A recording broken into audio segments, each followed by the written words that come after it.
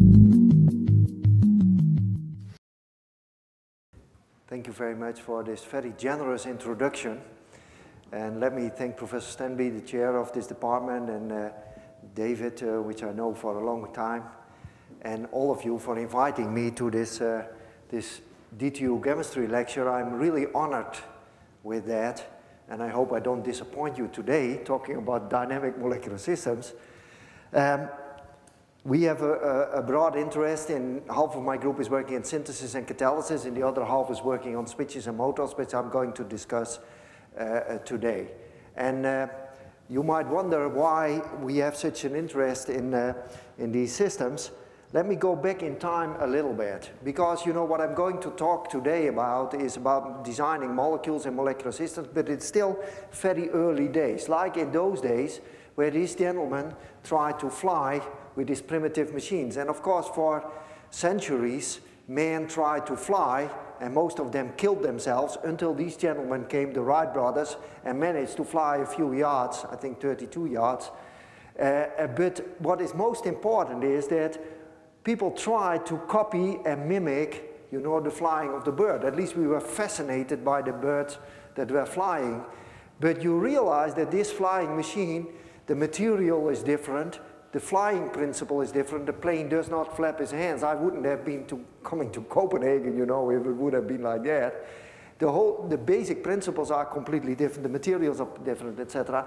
And what is most important is you cannot predict where the field will go to, because nobody 100 years ago, this is only 100 years ago, would have predicted that, you know, in Switzerland last year they were flying with this plane powered by solar cells.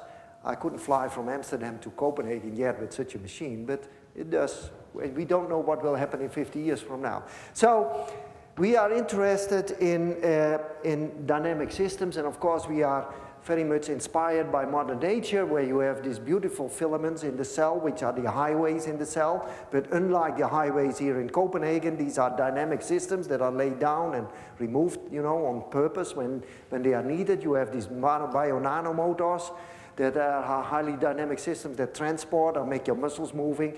Of course, the catalytic systems like the rotary motor, which is a fantastic design that generates the ATP in your body or acts as a proton pump.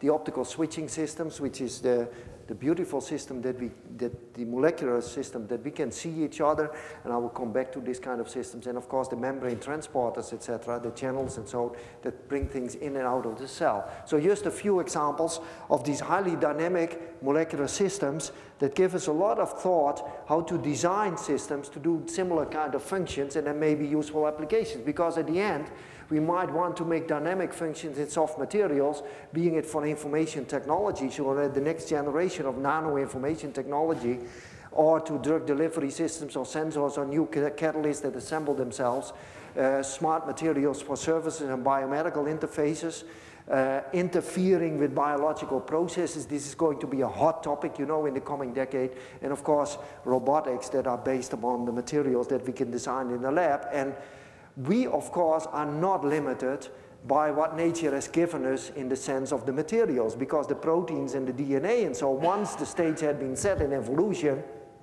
you know, it went in that direction. But of course, as synthetic chemists, you know, being it inorganic materials or organic materials, being it polymers or small molecules, we can, of course, we have an unlimited possibility of designing new materials with all kinds of functions.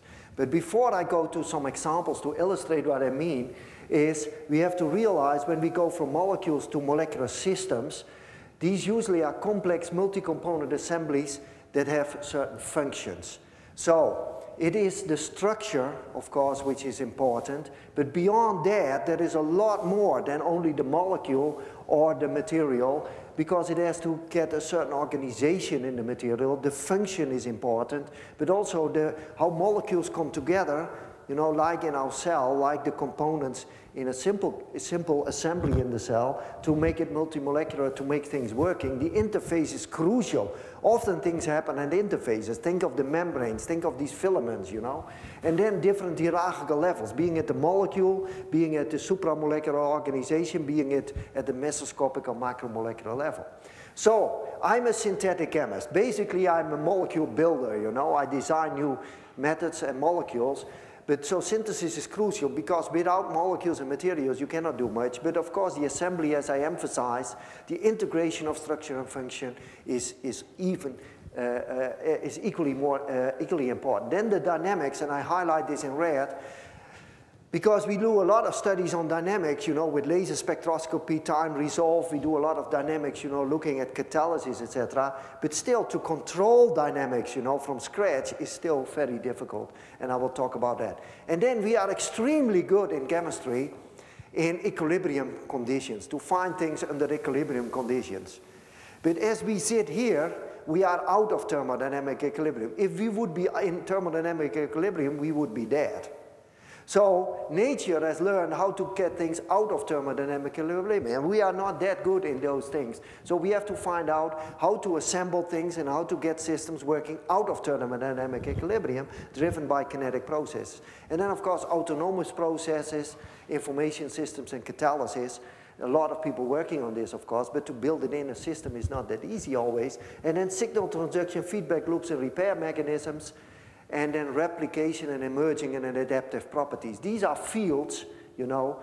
I would encourage the young people here, you know, to look at this, because there is each of these, you can make easily a scientific career, you know, for the rest of your life, because these are tremendous problems out there, you know, where we have hardly any idea how to tackle that. So what I will do is I will talk about these molecular systems and focusing on dynamic functions, and in the first part of my talk, I would like to talk a little bit about molecular switches, how we can switch between two states, and on membrane transports and self-assembly, and then I will talk about motors, that is to say rotary motion and translational motion. And when we talk about a switch, the most beautiful example is the switch in your eye. And it is basically a cis-trans isomerization around a carbon-carbon double bond, going from a cis-alkene to a trans-alkene. And we all learned this in school. We learned this in our undergraduate chemistry course. It is absolutely marvelous and astonishing that nature has invented, and it's a very simple process, of course. Simply excitating a double bond, you rotate around the double bond, the change in the protein, and then the whole process starts. But of course, it has to be reversible, because otherwise I would see you only once and you would see me only once, and then it would be over. So reversibility is crucial, of course, but we also should remind that the molecules we use for these processes in our body are not always the same molecules during the rest of our life. Of course, molecules are repaired all the time and replaced all the time. And I learned that 40% of the energy that goes in your body is used for repair mechanisms and replacements all the time. Now, with your computer chip, usually when something goes wrong with these switches, you know, in your computer chip, you take it out, you put in a new chip, or you buy a new laptop, a new computer. But in your body, you cannot easily do that, so you have to replace and repair all the time. But anyway, building on these molecular switches, you can build in trigger functions, and we focus heavily on optical switches, and I will show you in a moment why. So when we go to the cell membrane, you know, and you look at what is in the cell membrane, we realize that in the cell membrane there are all these beautiful channels and pores that help us to transport things in and out of the cell. And we thought, wouldn't it be nice if we could design a kind of a nano channel that we could command by an external signal using light, for instance. And we so together with our colleagues in the biochemistry department, we focused on the mechanosensitive channels of large conductivity, which are in the membrane of the colibacteria. So in your body, you know, there is a lot of colibacteria, and you can find this in the membranes. And this is a side view, and this is a top view, and you will realize that this is a pentamer. So it's 5 identical proteins that come together to form this complex, and normally it's tightly closed. So it's like a diaphragm of a cell. It's tightly closed, and it can suddenly open. And when does it open? This is a pressure valve, like a pressure valve in a pressure cooker. So when the tension in the membrane builds up and in the cell and it starts to explode, or to prevent that, it suddenly opens a 3 to 4 nanometer pore and material flows out of the cell. So in a response to osmotic pressure, it can open. So we thought, can we make it light sensitive to engineer in a light switch to make it open and close with a non-invasive external signal? And so what we did is we went to the level of the genome. We modified it so that we could incorporate cysteine. So in each unit there is a cysteine. So the dots here are the cysteines. And when you have a cysteine, you know you can hook up all kinds of things to the thiol group of the cysteine. So we took a spiropyran. When you have a spiropyran, you can hook it up via a thiol group here to this protein. And the idea was these spiropyrans, they can open with UV light and close with visible light. That is to say, you go from this rigid spiropyran structure to this open form, which has a zwitterionic structure and a strong dipole. And they are strong hydrophilic. So the idea was, when we engineer this constriction zone, 5 of these units, and we irradiate with light, will these dipoles repel, and will their water be attracted and pour into this channel and open the channel, you know, with light. And indeed, when we after all this work, we put in these switches, we could switch, you know, as you can see here, we could switch with light the protein. But that does not tell you, of course, if it opens or closes. It only tells you that the switch is there and you can switch with light. So what we had to do is to do a trick, and so we went to vesicles. So we reconstituted this modified channel into a bilayer membrane, and inside the vesicle we put a self-quenching fluorescent dye like calcine or so. And so there is, you always have some leakage in these systems, you know. These vesicles are not, these artificial systems are not always completely tight, so there's always background leakage. But you see here, after 18 minutes, we irradiate with UV light, the channel opens and you get a burst of fluorescent material. We can quantify actually what goes out, and we can close it again, you know, by irradiating with visible light. So what we have done is the following.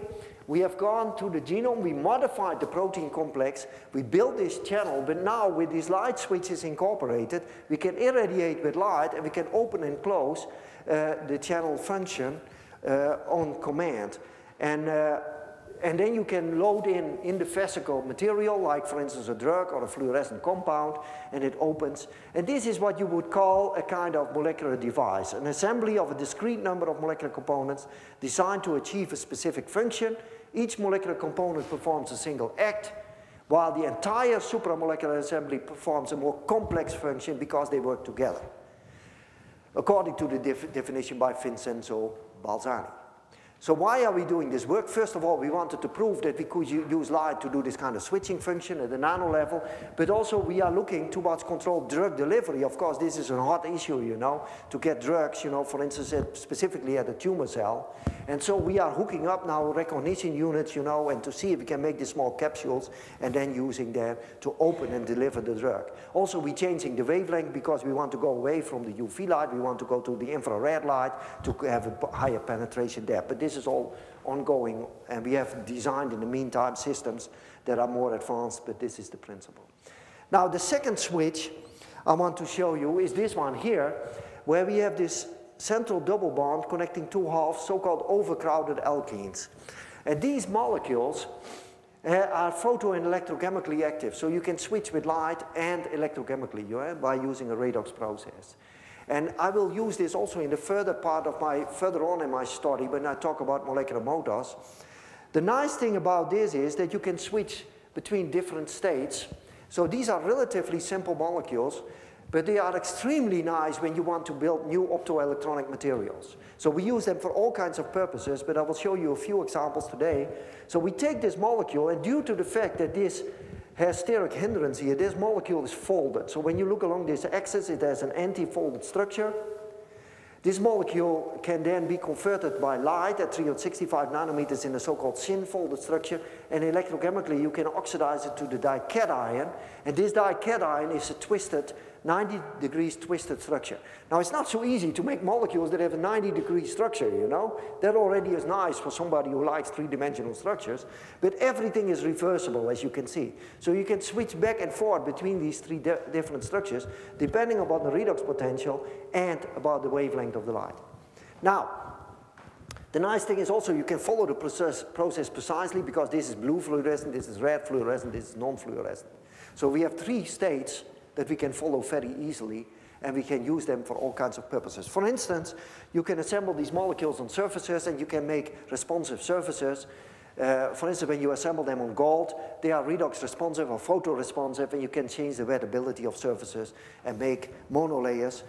So these surfaces are covered with monolayers, and you make responsive materials in this way. But recently we discovered this, and this is really cute, taking this as a core unit for an amphiphile. So what we did is we took long hydrophilic and hydrophobic chains, so oligos and long alkyl chains. And they are, in the center is this aromatic core. And they form beautiful bilayers, and we reasoned that maybe due to this architecture, the pi system, they might stack, and the hydrophobic alkyl chains might interact with each other strongly and to form bilayers. Now, how are we making these molecules? The key step, and I emphasize this because later on when I talk about motors, we use the same technology. To make such a sterically crowded double bond is not easy. We tried every olefination reaction that you can find in the literature, but usually they don't work very well. So what we do is old-fashioned Staudinger chemistry. So we take a hydrazone, we oxidize it in situ, you know, in this case by a periodo compound, but you can use also manganese. You oxidize it to a diazo compound, which is a very reactive species, of course. We convert the other half in the thioketone. We do a 1,3 dipolar cycloaddition of a diazo and a thioketone, extrude nitrogen, get the episulfide, and then extrude sulfur to get the double bond. And that usually works fine in many cases. And why does it work? Because, you know, when you have two very reactive species, you do a 1,3 dipolar cycloaddition, you generate a 5-membered ring, then we do a ring contraction to a 3-membered ring, and then a ring contraction to a 2-membered ring, which is a double bond. So gradually we enhance the steric hindrance in the system. That's the idea. And that works, thanks to Staudinger in the 30s. So we build these molecules, and then you realize that they can be switched. But we also figured out that with these amphiphilic molecules, when you irradiate at room temperature for a longer period, they are going to cyclize, and you get an extended aromatic rhombophore, which is highly fluorescent. So now we have 4 fluorescent states. And what happens when we put them in water? This is what you see. You see this amphiphile forms fantastic nanotubes, micrometer long, exactly 28 nanometer in diameter. Everyone uniform, no single exception. The wall is 3 nanometers, and when we add DOPC or an ordinary amphiphile that forms vesicles, you see they are end-capped with vesicles. This wall is 3 nanometer, this is 4 nanometer. This is this stuff, this is this amphiphile. So this is probably the smallest reaction tube that you have ever seen in your life. Look at the dimensions. So why does it pack so well? You know, we think that this interdigitates, and when you do the calculations, you can see that they form a perfect interdigitated structure, maximizing van der Waals interactions and forming these beautiful bilayers. So they are very stable, they are capped, and we can make different caps, smaller caps, larger caps. It depends all on the ratio, you know, that we add to that. But the nice thing is you can change the caps. So you have this supramolecular assembled nano object, and you can change the cap, as you can see, from a vesicle from a laminar to a cubic phase, for instance, by adding calcium chloride. Or you can take the cap off, remove it, and then put the cap on again. And the tubes stay intact. So there is a distinct difference in stability between these self-assembled objects. And that gives us the possibility to put something inside these tubes, or to take these vesicles, and you can put things in vesicles, like drugs or whatever, and then deliver them in the tubes. And we are now studying them in the context of delivering something in cells, to use them as a kind of nano injection needle for cells, you know, to put drugs into cells or so. You can do all kinds of games with it. So then what about the photosensitivity? Because I told you that the core is photosensitive. So what you see here is one tube, and you can follow nicely, you know, what happens with this cyclization reaction, and you can follow it with fluorescence emission spectroscopy very easily. Now, this is what happens, this is what you see when you follow it in real time. So this is now with wide field fluorescence. You can follow in real time. You see the tubes here, and when you irradiate in a matter of seconds or so, they completely disintegrate. But because we found that these cyclized compounds, when you do it at the proper wavelength, you get the cyclization of the core, and the cyclized compounds form tiny vesicles, not tubes anymore. So you can load something in the tubes, then you hit it with light, and within a matter of seconds, it completely disintegrates and it liberates the material. And you can follow it at the single tube level. Let me show you. Here is a single tube. Hopefully it works. This is a single tube, this is another one. And if the movie works, okay, you see it bending here. And you can follow the movement and the disintegration of a single nanotube. This is 3 nanometers in diameter. And we can follow the process precisely, you know, at the nanoscale. We can control it because what we did is we doped it with an amphiphilic dopant, a tiny amount. And when you dope this in the cell wall, in the wall of this nanotube, you can control the energy transfer, yeah, to your dye. And you can balance, you know, how much is cyclized in time, and you can control actually the speed with which this disintegration of this bending takes place. So what we have done is we engineered these molecules that form these vesicle cap nanotubes. We can take the cap off, or we can put it on again, but we can also disintegrate the whole system, you know, in real time, if we can follow it using fluorescent spectroscopy when it opens up. So that illustrates 2 examples of how you can use light to control assembly and to control, you know, gating, pore forming, opening at the nanoscale. But what I want to discuss in the coming half hour is how to control motion. That is to say, rotary motion and translational motion. Now let's first make a step back to machines. And we all know what a machine is, and probably everybody here has seen once some machine in a factory producing something like these robots in a car manufacturing plant. I'm always astonished how they can do this, you know, it's amazing. But then, let's go down in scale a little bit to the nano level, and this is the ribosome in your body. And hopefully all these ribosomes are now very busy producing proteins, because they build the new proteins, of course, in your body. And I would argue that this machine here, this ribosome, is way more complex than any of these robots in a car manufacturing plant. And it will take us a while before we can build a robot that does this kind of function, you know? Although we learned a lot about their function and the dynamics in the last couple of years in biophysics. But what is important is the effect of length scale. You go from 2 meters to 24 nanometers. And that's a factor of almost 1 billion, you know, going to the nanoscale, as we know. And the effect of length scales has a dramatic effect on when you look at the nano world, because here you will agree with me that gravity, inertia, mass, and size dictate to a large extent what is happening, you know, the gravity, you know, the weight of something, etc.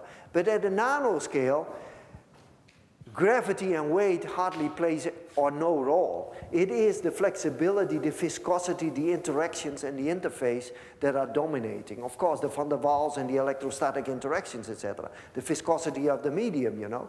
This is what is dominating. So when you have to control motion, you have to realize that we live in a world at low Reynolds numbers, which is slightly different from the macro world, and that it's not so much a matter of how to get motion, but how to control motion, because there is tremendous motion at the nanoscale, being the Brownian motion, of course. And as Dina Stumium and Fraser George Whiteside say, at the nanoscale, it's, you know, swimming in molecular molasses, yeah, and fighting a Brownian storm. I mean, this is what you are engaged in. So there is tremendous motion, and you have to get rid of this motion. So we know that if you go to molecules, you have motion in molecules, like, for instance, rotation around carbon-carbon single bonds. And we all know that this rotation is tremendously fast. Michael Kasia-Kariba, a couple of years ago, made this rotor of an aryl group, a benzene group, connected to these single bonds here, which are connected to the acetylenes and then to the tryptosines. This is freely rotating in solution, but also in the crystalline phase, because this is the crystal. So the solid phase, crystals. And he measured that it rotates well over 100 megahertz, 100 million times per second. This is tremendous rotary motion. Of course, this is not a motor, because there is no directionality over the motion. It's simply motion thermal motion.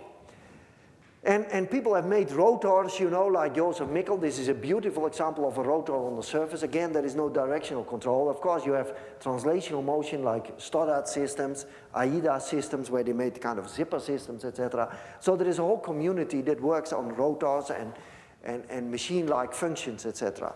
But these are not motors. This is just thermal rotation, like the rotation, the conformational rotation around single bonds that we all learned in school. So a couple of years ago, we built this kind of molecule where we have a central carbon-carbon double bond, which is the axis of rotation. We have a propeller function, and we have a kind of a stator function. And you can see from the 4 colors here that this propeller rotates in a unidirectional sense when we irradiate it with light. And how does this work? It's simple, the same as with the switches and the irradiation, sorry, the photochemical process in our eye. The rotation around the carbon-carbon double bond, you have to excite the carbon-carbon double bond. You break the carbon-carbon double bond temporarily, of course, in the excited state. You can rotate, yeah, and then it goes, of course, down to the ground state again. So this process, and I will explain in a second how it works, why do we say this is a motor? Now, first of all, it shows rotary motion. But it distinguishes itself from rotors by the fact that we put in energy, and it has directional control, and it's repetitive. Think of the motor in your car. If there's no fuel in there, you wouldn't get anywhere. If there's equal probability of going backward and forward thermally, you wouldn't get anywhere either. And if you have not a continuous process or a repetitive process, it's a switch and not a motor. So this fulfills this criteria, and this is how it works. This is the stable form. You see this molecule, this is the X-ray structure, by the way. This molecule has a helical structure, the pp trans helicity. But it has also 2 stereo centers here, 2 methyl substituents, which are oriented in a pseudo-axial orientation. They are pointing away from the rest of the skeleton. And so this is relatively stable. But now, when you hit it with light, it starts to rotate, the normal cis-trans isomerization. You change the helicity from p helicity to m helicity. You go from trans to cis. But most important, these 2 methyl substituents are now in a pseudo-equatorial orientation. And you can see already from this structure here that they are heavily crowded. Steric hindrance, heavily crowded situation. So this molecule is not very stable. Although in the photoequilibrium we get about 90% of these and 10% of these. That all depends on the wavelength and so of course. But you get a highly crowded situation. So the molecule is very unhappy and wants to stabilize itself, and it does it by a helix inversion. So the 2 halves move along each other, and this is energetically downhill because the molecule wants to stabilize itself thermodynamically. So we get this molecule. And this is a unidirectional process under normal conditions. And why does it work so well? Because these methyl substituents, as you can see, due to this helix inversion, the methyl substituents are back in a pseudo-axial orientation, avoiding steric hindrance. So the molecule relaxes. Then you can hit it again with light. You can do a photoisomerization. You get, again, in this case, you go from cis to trans. You invert the helicity, but most important, the molecule have now the methyl substituents again in a very crowded situation. And the molecule wants to relax itself, and it does it by a helix inversion, going back to the original state. So we have 4 states, as you saw already before with the 4 different colors. 2 photochemical steps and 2 thermal steps make up a 360-degree unidirectional rotary cycle. When we start with one enantiomer, we go clockwise. When we start with the opposite enantiomer, we go counterclockwise. These steps are, of course, very fast. The photochemical step, we did femtosecond laser spectroscopy, and it's over in the picosecond domain. These steps are the thermal steps, and they are obviously slow. The first motor that we made had a rotary cycle once an hour. Now, that's not much of a motor, and absolutely useless. But we were very lucky, because if it would have been very fast, we might have missed it, you know. because then we wouldn't have seen it. Now we could see each individual step and follow it by NMR and by circular diagram spectroscopy, because the helix inversion takes place all the time, and you can see it beautiful, and I will show you an example in a second. So, to summarize, this is the energy profile, energy versus rotation steps. And I show you here the example with the 5-membered ring, but this holds for all these motors. So you take the stable form, you put in the energy, the fuel from the light, it goes to the unstable cis, it wants to stabilize itself by helix inversion, you have the stable cis, you put in the energy again from the light, it goes to the unstable trans, and it stabilizes itself to go to stable trans. And that completes the 360-degree cycle.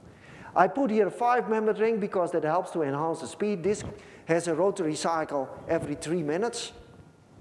So this is already a dramatic increase. And why is this? Because we widen this gap here. So the helix inversion goes faster. You can imagine we have to work on the thermal step. That's crucial. So to make motors, sorry, first of all, let me show you this. Because when I talked about this in the beginning, we also were worried a little bit. It doesn't look much like a motor that we know from the macro world, from our car.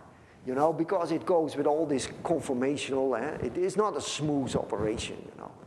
But then you realize that, of course, at a nanoscale in biology, in our body, it is different. Let me show you this once again. This is what our colleagues from the biology field, from Harvard, they made this movie.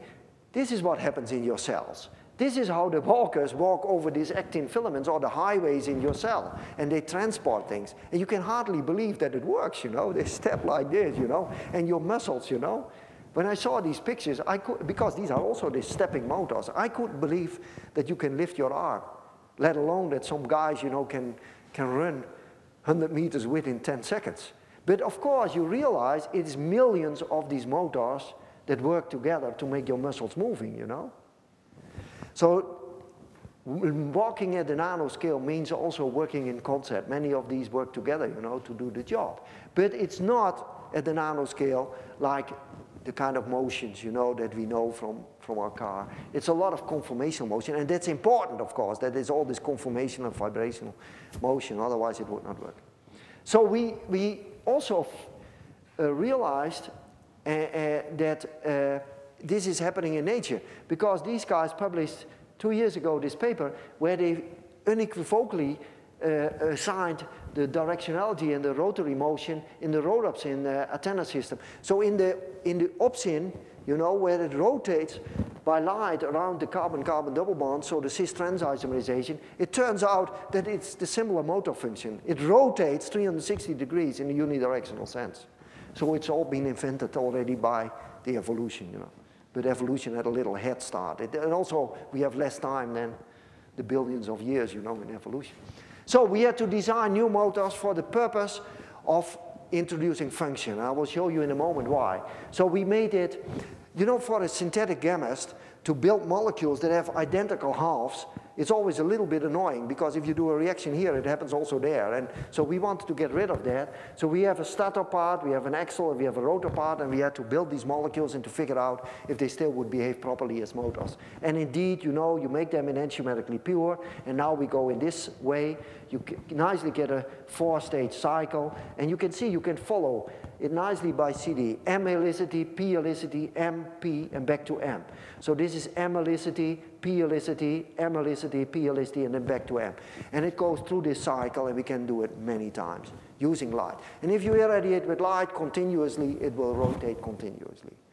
Now, one warning, because people always think you can do this endless, but you realize that when you hit light on organic molecules, at a certain point they are going to degrade, photo-bleach or whatever. Anybody that tells me that they are endlessly stable, I don't believe that, because there's always some side reactions and bleaching. On the other hand, we use these liquid crystal materials, which are organic molecules, in our laptops, you know, for ages, and our flat screens. And we use light-emitting diodes, and they work OLEDs work perfectly.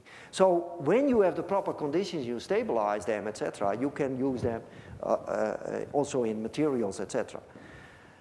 But you have to solve a few problems. So how to speed up? I mentioned already how we do this. You can make the design different. You can, work on the thermal properties of these systems, and we have made a whole range of motors now. The fastest one we have now is 3.3 megahertz. So we are now in the nanosecond regime. So we do kinetics, you know, by measuring at very low temperatures, for instance, cryo measurements at very low temperatures, or we do a transient spectroscopy to measure, you know, how fast these systems are.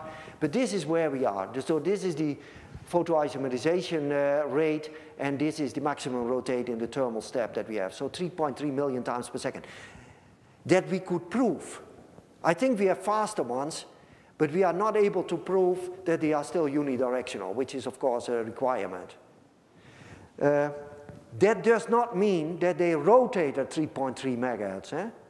Let me give a small warning here as well. This is theoretical, but it all depends upon the wavelength, the amount of light, the quantum yield, the conditions, etc., etc., etc. So we calculated that at best we have about 4,000 rotations per minute in the best system.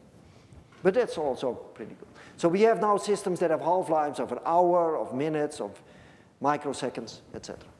So then people ask me, can you rotate in the opposite direction? Now, in your car, you can switch in the back here. With molecules, what I could do is take the opposite enantiomer, yeah, and then rotate in opposite direction. But that, of course, is not what you do with your car. You don't put in a motor, a different motor that rotates in the opposite direction. So we had to think about it. And this, as David said, you know, I like stereochemistry, and this took me a while to figure out with my students how to do this. How can you switch a molecule that goes in one direction, switch it to go in the opposite direction? Now, of course, obviously you have to change helicity at some stage. So what we did is, you know, the stereo center here that I just showed you, this methyl substituent, was quite crucial in determining the directionality, going from axial to equatorial. So what we did is, we took the stereo center away from here to there. And the reason was, we wanted to deprotonate, to do an inversion of the stereochemistry at this center. And for that, we needed a carbonyl, because then you can deprotonate via the enolate form. But if you do it at this position, you generate an anion, which is in conjugation with the double bond, and you shift the double bond, and your axis is gone of your motor. So we moved it up here, and now we can irradiate, and we go to the unstable form, and then we can continue in this cycle, which is the clockwise cycle. But every time when we are in the unstable form, we can add base, and we can do an epimerization to go from this orientation to this orientation. And what happens in the unstable form, when we do an epimerization, the molecule immediately does the flip, because it wants to stabilize itself. So now we have the opposite enantiomer, and we go in the counterclockwise direction. So we can go from clockwise, and we can go to counterclockwise mode. And that works, not perfect, of course, but we show the principle. I don't have to build it in a car, I just wanted to show a principle. But we can go in a clockwise manner, we can do an epimerization, we go in a counterclockwise manner, and again, CD spectroscopy and NMR helped us a lot to show that. Now, so we solved that problem. So very briefly, something that we published also recently, and that is, can you do something useful with such a motor, you know? And people ask me that also. And we thought, as we do catalysis, and organocatalysis is a hot topic these days, we thought, why not making a catalyst that can change, you know, upon command? So we put in catalytic functions A and B, and the whole idea was, when you are in this trans form, the two catalytic functions are far apart. And then when you rotate, you bring them together, yeah? And you generate a certain helicity, and then you can change the chirality again. So the idea was to make a catalyst that has at least 3 states where you have them far apart, where you have M helicity and they are close, and they have P helicity and they are close. So we build in this amine group, the DMAP group, which is a well-known organic catalyst, of course, a base, and a thiourea group. And to build this kind of catalysts that are multifunctional. And for that, we took advantage of people like Erik Jacobsen and people in the organic community, you know, like Karl-Anke Jurgensen here in Aarhus, who does a lot of organic, he's very famous for organocatalysis. So you can take advantage of the knowledge. So thioureas and amines, we put them in here, and after some synthetic work, we designed this molecule enantiomerically pure. So the core is a motor, and you have these catalytic groups. And now the question is, will it work? So first of all, what we did is we took this compound and we irradiate with light and we get, yes, we bring the groups together and then we can do an isomerization. It doesn't work perfect, but we can see that it goes from this state to this state to this state and then back. There is a fourth state, as you can imagine, but we don't use them because it's only stable at -10 degrees. So you cannot probably use it as a catalyst. So we have 3 states and we switch between the 3 states in a cycle. And as a reaction, we took a simple reaction which was pioneered by Hans Winberg. I think well over 30 years ago. He was a pioneer in organocatalysis. And he studied together with Henk Hiemstra, who's now at the University of Amsterdam. He studied the thiol addition to cyclohexanol. A very simple reaction. And you see when we have the trans, we get very slow conversion. It is catalytically active. The groups are far apart. They don't cooperate. But you get racemate, equal amounts of R and S. As you can imagine, the chirality is not really felt by the catalyst.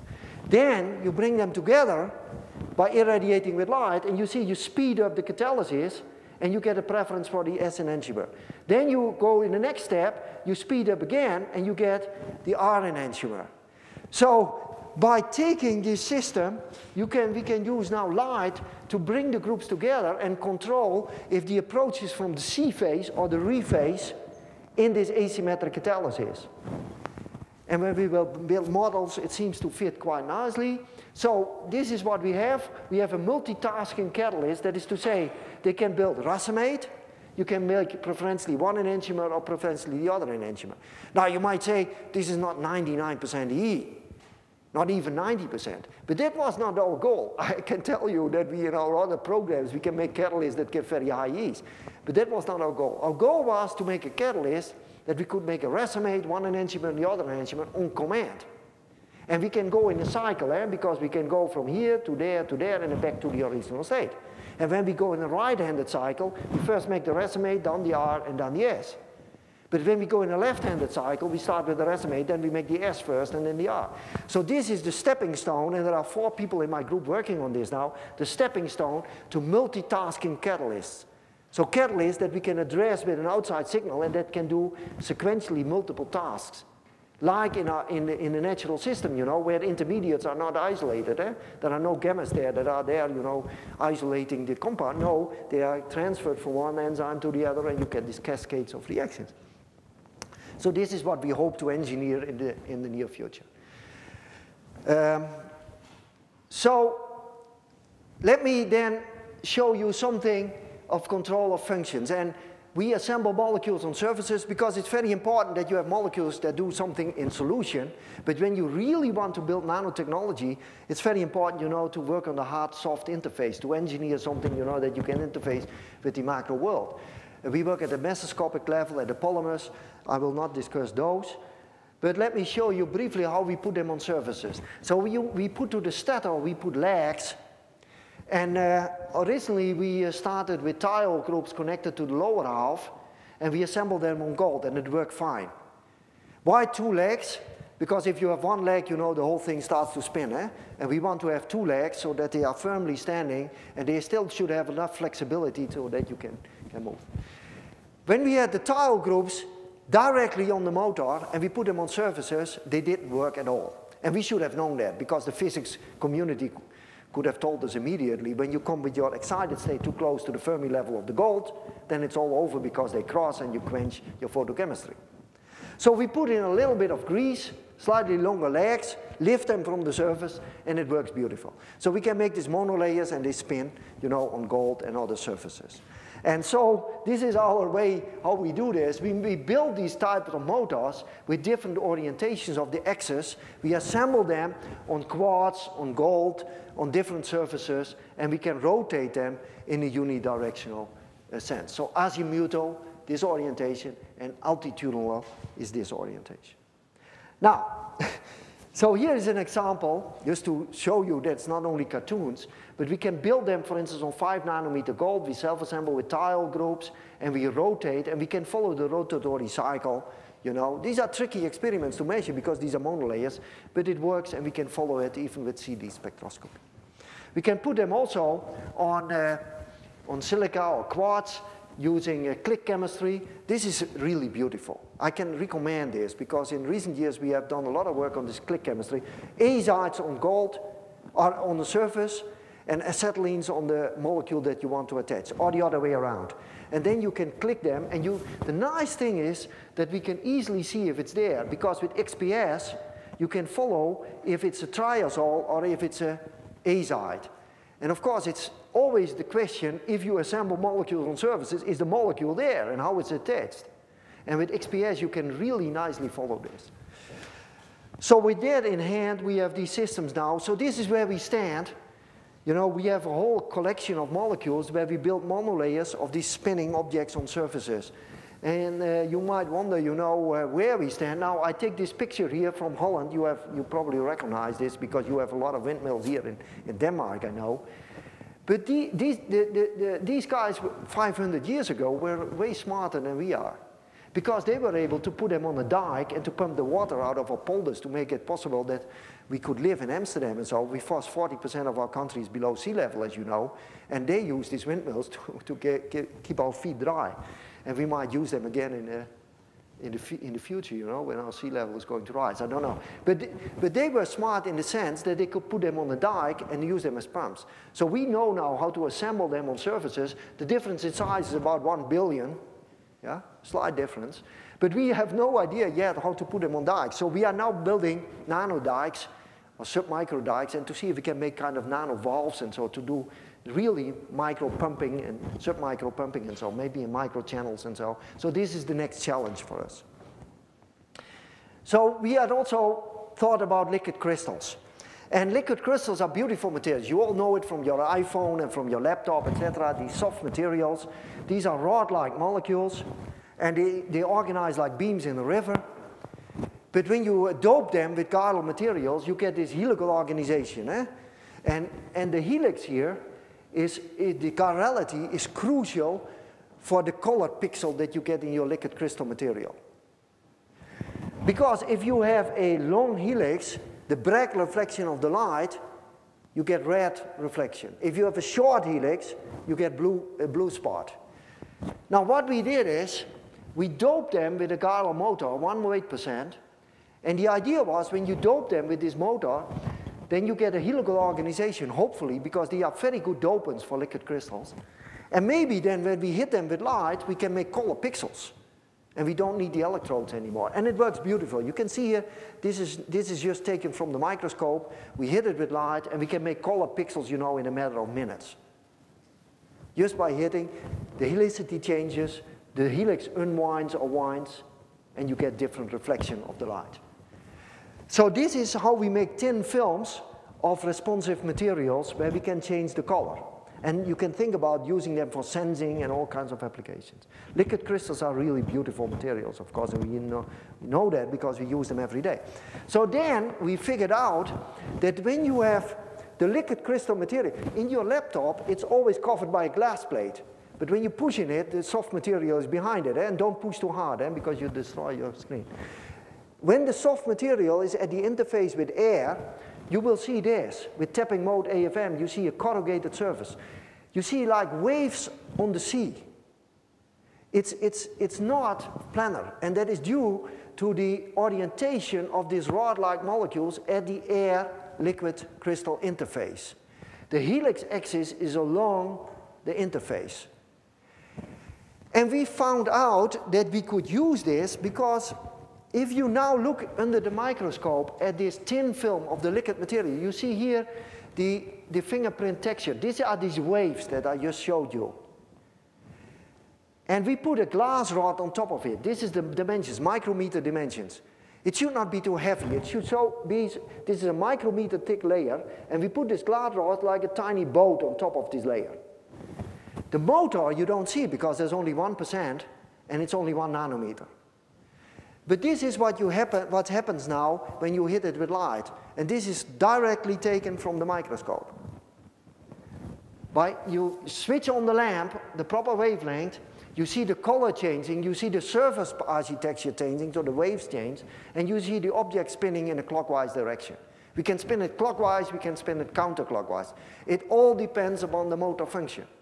So the only thing we do is, with the light, that you change the helicity, it transmits the chirality change through the orientation in the liquid crystal. It changes the surface tension, it changes the color, the pixels, and it can spin an object on top of it. It should not be too heavy, of course, because otherwise it sticks, and you see only waves, but it can move an object. We can even do this with droplets. This is very recent results, which is, a publication is upcoming now. These are micro droplets, and I know there is a lot of interest in droplets in engineering as well, you know, to make micro droplets and to do reactions in micro droplets or separation. This is how we change droplets, the architecture in a droplet and the orientation in such droplets. And you can see it's a very nice dynamic system.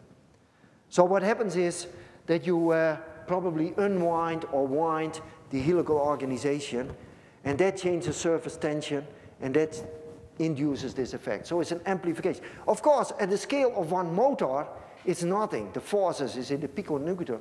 But if you go to collective action, you see you can amplify the effects quite dramatically and do even useful functions.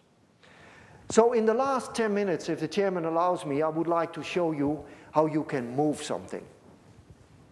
That is to say, translational movement. Because that was another nice challenge, you know, how to move something. And I will show you how we do this electrically and chemically. So first, this one. People, again, they challenged us a lot by saying, look, you have these nice motors and switches, but once in your body, are you ever able to transport something or so? Because this is what people dream about, to make a kind of submarine that goes through your blood veins and delivers a drug or does a repair on your cells or whatever. And of course, with light, it's a bit difficult. Although these surgeons these days, they go with lasers in your body and they can do all kinds of fancy things. But we thought we need a chemical-driven system, you know? So what is the fuel there? So we thought, okay, maybe we should take sugar, because there's plenty of sugar in your body. Can we drive something autonomously with sugar as a fuel? So we designed this system. We took a carbon nanotube. And the carbon nanotubes, you can oxidize this. This is well known in the literature. You put on carboxylic acid groups, the carbon nanotubes become water soluble. And now we hook up via amide bonds to the carboxylic acid enzymes. In this case, a catalase enzyme, which converts hydrogen peroxide into oxygen and water. Why catalase? Because it's a tremendously active enzyme. It's very robust. And why is it in nature?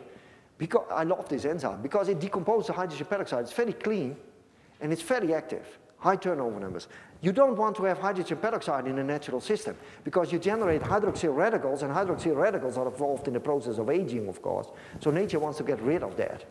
So decomposition of hydrogen peroxide is very important. So we thought, how can we generate hydrogen peroxide? And you can do it using glucose oxidase. So glucose, sugar, is converted into a glucuronic acid and hydrogen peroxide. Now, it took us a while before we had the connections right, we had the activity right. You need a 9-to-1 ratio, but you need more glucose oxidase than catalase. But then they have to do something new. So the system has to come together, and they have now to work in concert to get propulsion. This is the nanotube that we built, and you see the enzymes. This is electron microscopy. This is after staining. So you see the enzymes are covalently attached to the nanotube. And this is what you see. So you might see one nanotube moving, and that is not good. I cannot do that yet, because these nanotubes have the tendency to aggregate. And certainly when these enzymes are there, these proteins, the big proteins, they start to aggregate. But we have to solve that problem. But this is our primitive effort. So again, what you see here is a thin film of water with these aggregates of nanotubes. You see black dots here. This is the oxygen coming out. And I inject sugar, glucose. And this is all stuck here, you know. There are many nanotubes that are not functionalized. They are simply there. Others are functionalized, but they form big aggregates. But look here. This is what we see when we inject glucose. And I don't touch it. It only autonomously moves on glucose as a fuel. And as long as there is glucose, they move. And when the glucose is depleted, they stop. You can add new glucose, and they add again. Oxygen is bubbling out. It's kind of like a propulsion system based on oxygen. Now, you might wonder, can you move something in your your body than in a blood vein or so.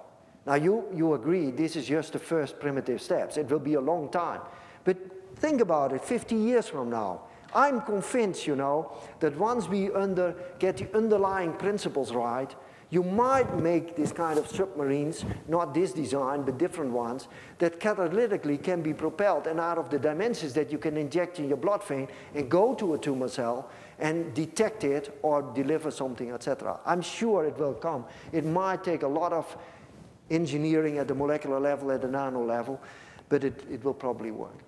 So the second and final example is how we can move something on the surface. And of course, there are the designs by Joachim, who took a molecule and he pushed it with the tip of an STM. So you push it along an edge, you know, of molecules. Or James Tour, probably you have seen this, with his C60s, with a frame. He mentioned this as a nano car, but it's a kind of a wagon, eh? It's not a car. I mean, it's a wagon. You have to push it, of course. He pushes it or drags it over a surface.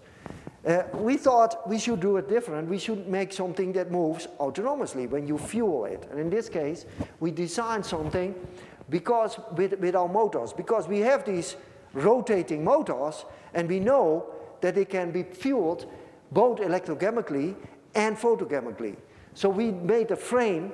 We built in 4 of these motors, and you know that this motor has a propeller unit, and you go to double bond isomerizations and helix inversions, a 4-stage cycle. So the difference here is that we have a 4-wheel drive at the nanoscale with an intrinsic motor function, cooperative action, hopefully, electrically powered and control of directionality.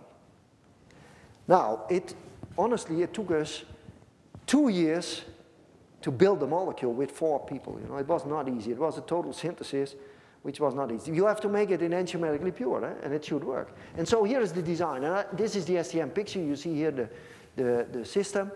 This is a single motor, nano car, sorry.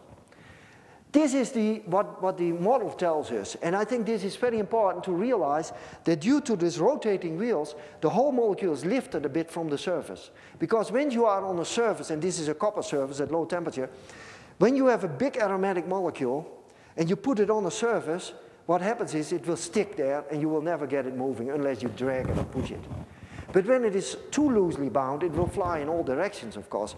So the crucial thing is to get a balance right, but I think we had to lift it a little bit, you know, otherwise it would have never worked. And that was the advantage of having these 4 wheels. So what we do is we build this system with the stereochemistry was RSRS, so a mesoisomer. We excite it with the STM tip, and we see if we can move it. By doing helix inversions or double bond isomerizations, it all depends upon the energy we put in it. So initially, we could do multiple helix inversions by fueling it at around 200 millivolts. What we see is we indeed see helix inversions, but we never see any movement. Because we see some thermal isomerization, some vibrational isomerization, but we don't see a rotary cycle. But then, when we hit it at a slightly higher voltage, this is what you see. So it starts to move, yeah, by pulsing it, and you can follow it by STM. So this is the trajectory we see here. After 40 positions, you see quite a random position, random trajectory. But then we change the orientation of the wheels. So this was, again, a tough design because we had to make the design so that the wheels rotate in the same direction. And now we see it moving in much more linear fashion. So this is the trajectory you can follow, you know, and we pulse it at 500 millivolts, and it goes, as far as we can tell, it goes through this rotary cycle. So this is an interesting exercise in stereochemistry because I don't know if you realize when you are in your car, and you are behind the steering wheel. This wheel in front of you moves counterclockwise, and this moves clockwise. If they would move in the same direction, gyro-wise, both clockwise or counterclockwise, then it would do this, eh? It would never go like this. And so this is what we have seen. We have seen that they move in a more or less linear, not perfect of course, more or less linear, they stop or they move around the corner and you get this random type of motion. And we have seen all these 3 types of motion in our systems. So this is what we have seen, this kind of trajectories, it stops, more random and more linear motion, designing the molecule with different stereochemistries in the wheels working in cooperation. And the way it moves is, we think it's like this. It does this kind of stepping kind of move. So don't compare it with your car, please. It's the stepping kind of motion, you know. It's conformational and configurational changes. So that brings me to my conclusions. You know, I showed you with these very primitive motor functions and switch functions that we can control with light. Oops.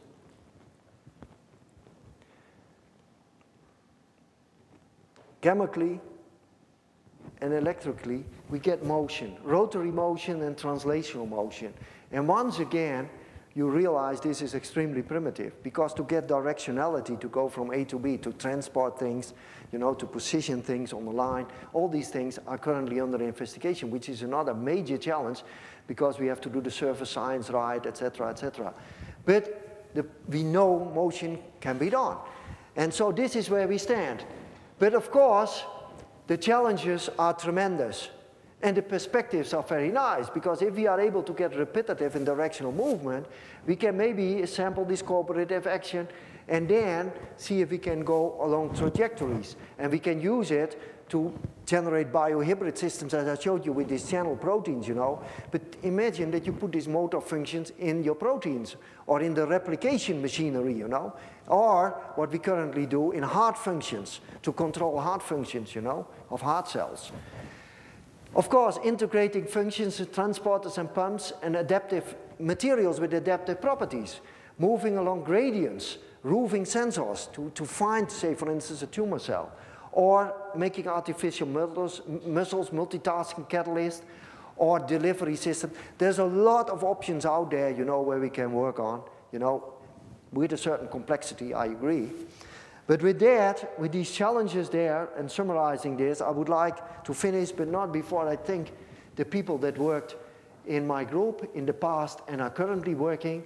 Of course, the people that I cooperate with, both in Groningen and in other departments. Because you can imagine, sometimes I need a clean room. I team up with the physics people. I team up with the biologists, you know, to work on the DNA and on the proteins, etc. Several of these projects you have to cooperate with other people, but at the end it works out very nicely. The funding agencies, and again, let me emphasize, you know, my ancestors, you know, which were a great source of inspiration with these windmills in Holland, to make it possible that we can make this nanoscale windmill park now powered by solar light. Thanks again to my students. I would not be able to tell anything, wasn't it, for their talent, their skills, and their hard work in the laboratories. I owe a lot to them. And I want to thank the staff here, you know, for inviting me here to be a lecturer today here, and for the hospitality. I greatly enjoy to be in this fine department here today. Thank you so much.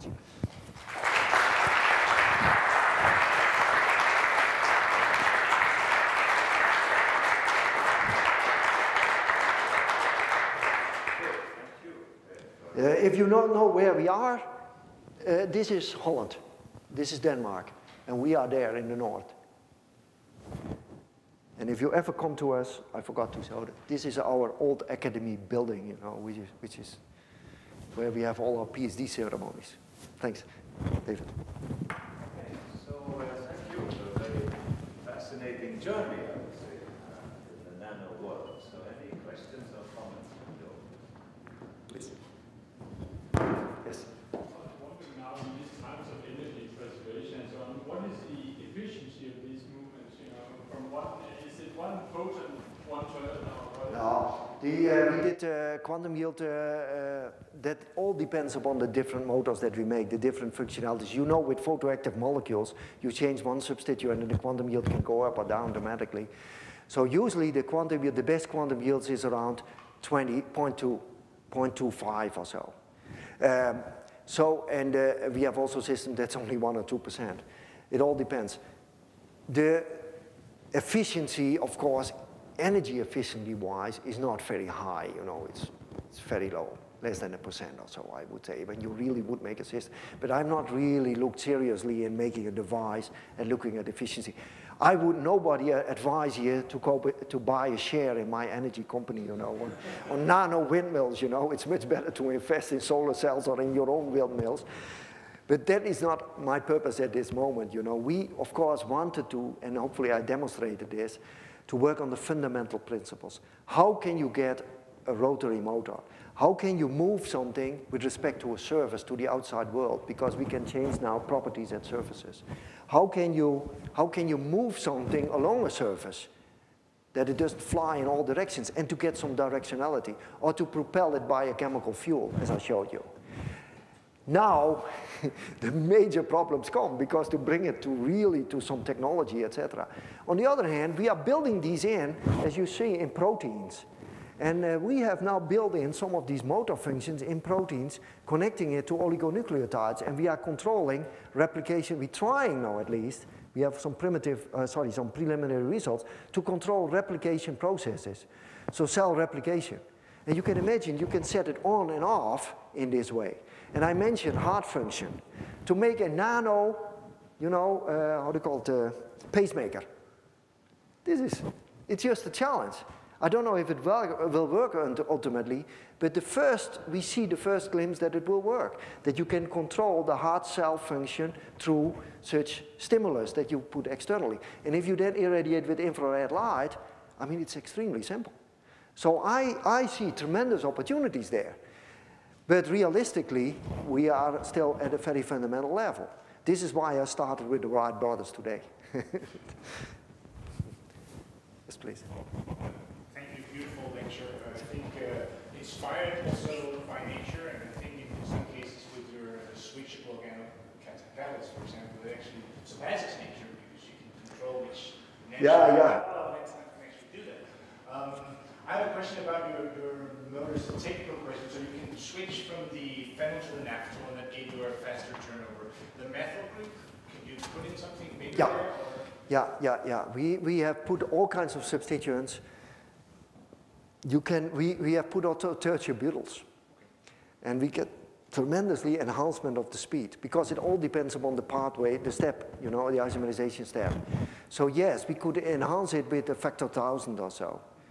And as I mentioned, we have isomerizations that are so fast that we can, but we don't know if they are unidirectional, because we cannot prove it. We cannot do the CD measurements anymore. So you want to have, I want to make sure, if I call it a motor, I want to be sure that it's unidirectional. I know that they isomerize faster. We can do the transient spectroscopy on it. That works. But that doesn't tell us if it's unidirectional, at least as far as we tell. With respect to the functions, yes, the nice thing is, of course, if you can go beyond functions that nature cannot do, like with the catalyst. Because an enzyme, I don't know of an enzyme that can make a racemate one enantiomer in the other. So again, it's not so interesting to make a racemate. But the interesting thing is, can you change the behavior of your catalyst stepwise? And you make compound A, then you switch, the catalyst does a different function, and then the catalyst does a different function. That is what intrigues me, you know. And that hopefully will work with these dynamic systems. One follow-up question. In terms of translating, for example, how to translate into motion. Yes. Some of these systems. When you're a motor, if you put say, two ionic groups on there, so an anion and an anion on two different sides, could you imagine that moving on a charged surface? Yeah. We have a number of designs, and I like this very much. This is a great idea. To make what we are currently doing is to make patterned surfaces. So we build roads on surfaces. So monolayers, there's a lot of information on monolayers, formation on surfaces. So to assemble monolayers with specific interactions. So charges, hydrogen bonds, etc. And to see if we can make steps over the surface. It's tough, it's challenging, because your pathway should be correct, and they should assemble well, not too much defects. I mean, people show these beautiful pictures of self-assembled surfaces, but then you see a lot of defects if you lower a larger area. So that's not that, but it will work. Ultimately, I'm convinced it will work. So we use these approaches to make pathways and to see if we can use the, say, electrostatic interactions to move things step by step by step. And I think at the end, yeah, it will work, but it takes a little bit of time to get it properly done. We also look at other functions, like, for instance, to build long arms. We are just about to write a paper where we have built long arms, you know, very long arms. You extend the arms. What will happen when you go through a solution? Does it move slower? And at what point, you know, and do you have this drag through the solution? So this mechanics in solution at the nanoscale, it's not that much understood, you know. So we are trying to figure that out. So yes, these are the interesting questions. How much interaction do you need? Or can you afford? Yes, please. When you have your four-step process, Yeah. is it important to time these processes? No. Just bathe them in photons? Yeah. Yeah, because you know, the photochemical process is in equilibrium, yeah? But every time you are in the unstable form, it can do an helix inversion. Of course, it also, if you irradiate continuously, it can also go back. But as long as you have a netto forward isomerization, it will go in this direction, you know? And we measured that. We have done a lot of measurements, you know, to see how many molecules then go in a forward direction, you know, when you are under those conditions. No. The question is the forward reaction fast enough, you know, and you drive them out of equilibrium? Because that's in fact what you do, eh? It's just like a chemical reaction. You take away one product all the time, and you drive the equilibrium. Yes, please. If you build your windmill sucrose, they will bump into each other. Is this something you see on the surface? Say that the first thing again. If you build the windmills, Yeah. so to speak, close to each other. Yeah. This is a very important point.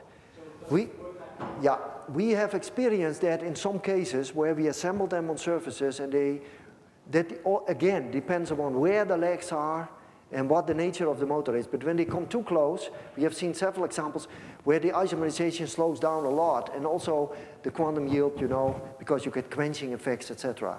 So yes, you get these effects. You can circumvent that by diluting, by putting a little bit of alkyl tails in between, you know, so that you create more or less like a solution environment. But you don't want to dilute too much, because then you cannot measure anymore. But yes, in some cases they simply like cogwheels, you know, and apparently then they stick. These are interesting phenomena, you know, how dynamic and how close can you pack things on surfaces, yes.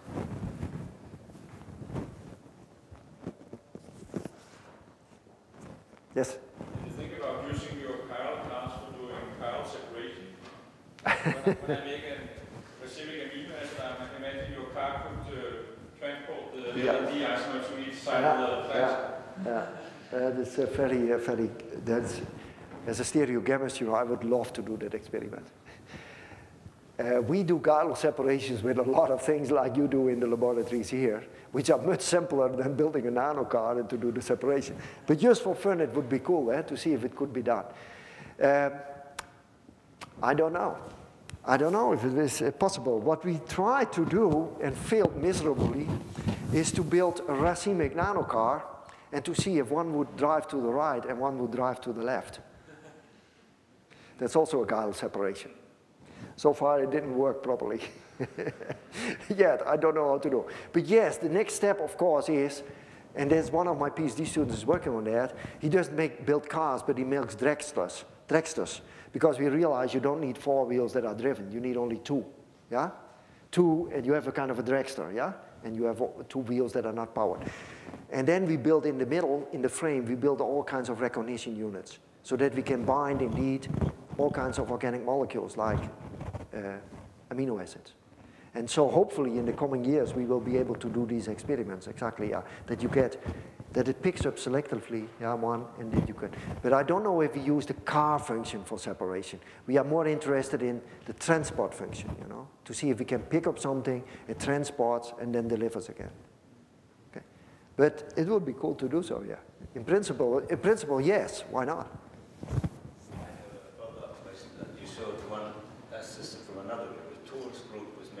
Like the wagon, which you have to pull or push. Can you hook that up to your... Yeah. That's a cool one. That is to make a kind of a nano train, eh?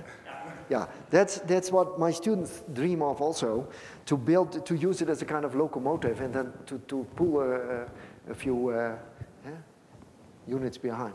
So the stage where they are now is they build dragsters with a small frame, and then they put things at the end. And we are now at, like, for instance, fluorescent groups or big aromatic groups or other things. And they have designed 3 of these systems now. And the first results on the STM pictures are there. So we can see the molecules, but the control is still meager. So we have to figure out how to do that, you know, because we have to do STM experiments and then irradiate with the laser, yeah, and to follow them step by step. And under ordinary conditions, we don't want to go to low temperatures and so.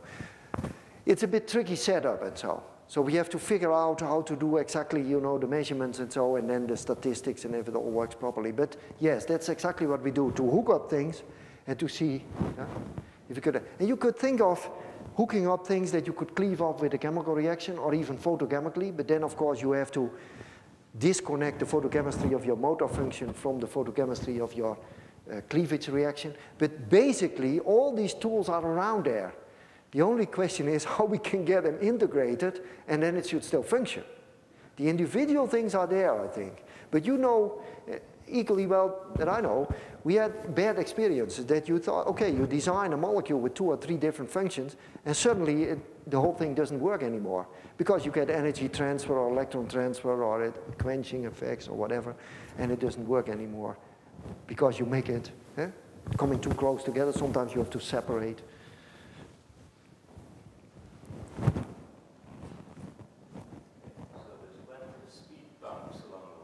There's a lot of speed bumps, yes. And that makes it interesting. Any other questions or comments?